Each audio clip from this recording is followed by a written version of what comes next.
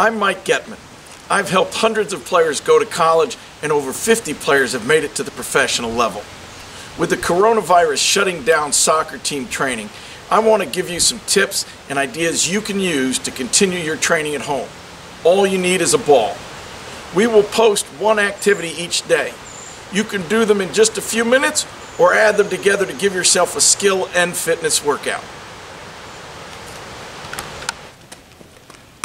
Today we're working on air skills. We will work on our passing technique with balls coming to us in the air. As the ball comes to you, turn your foot and knee to the side and keep your ankle locked as you make contact.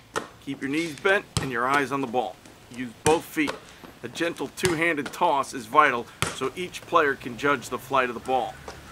I like to use a cone to move around so you're forced to be on your toes and balance. Rather than standing still waiting for the ball, try to place the ball back into the server's hand. If you don't have a cone, use a shoe or other object.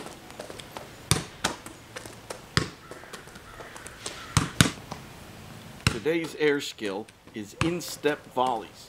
Similar to what we did yesterday, but keep your toe pointed down and your knee over the ball.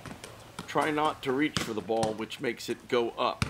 Use left and right, and once you have the basics down, move around the cone.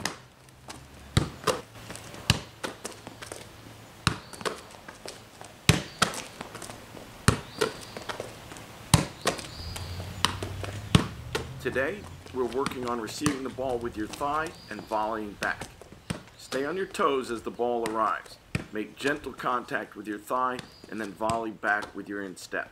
Just like yesterday, keep your toe pointed down and your knee over the ball. Most players will find it easier to pop the ball up a little bit with their first touch. This is okay at the beginning, but as we get better control of the ball, we want to direct the ball down, not up, so we can play just a little bit quicker.